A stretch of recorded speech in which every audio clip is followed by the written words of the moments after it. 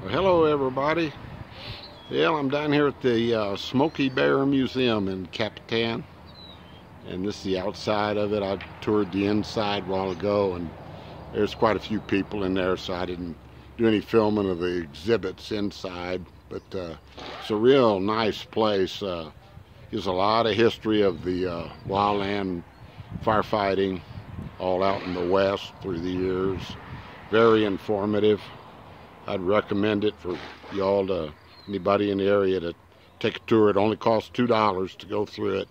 Outside they've got a nature area, which just beautiful plants, as you can see, and all of them are labeled as to what they are, and it's pretty extensive. They've got a little seating area here. They've got a pathway that leads, let's see if I can get a better shot.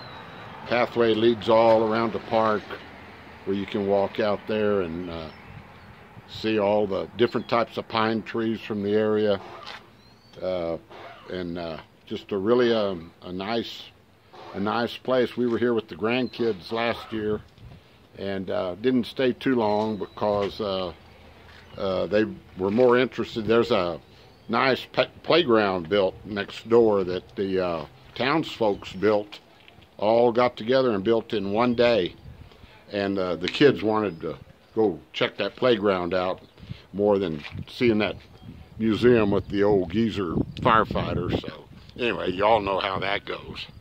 But here's the front of the museum right here, and it's got a lot of exhibits. You could spend several hours in there.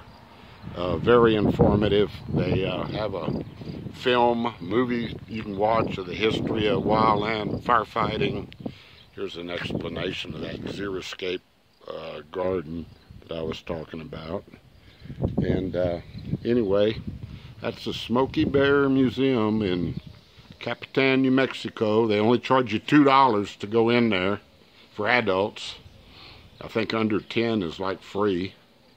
So it's really a interesting place. Of course, it'd be very interesting to me. But anyway, spending a little time down here this morning, so just getting around town. I sure like this town. It's so laid back and peaceful. Everything's within walking distance, really, here in Capitan. You could just walk to everything they have. There's no chain groceries or no chain businesses at all, except one Family Dollar store. Everything else is mom and pop.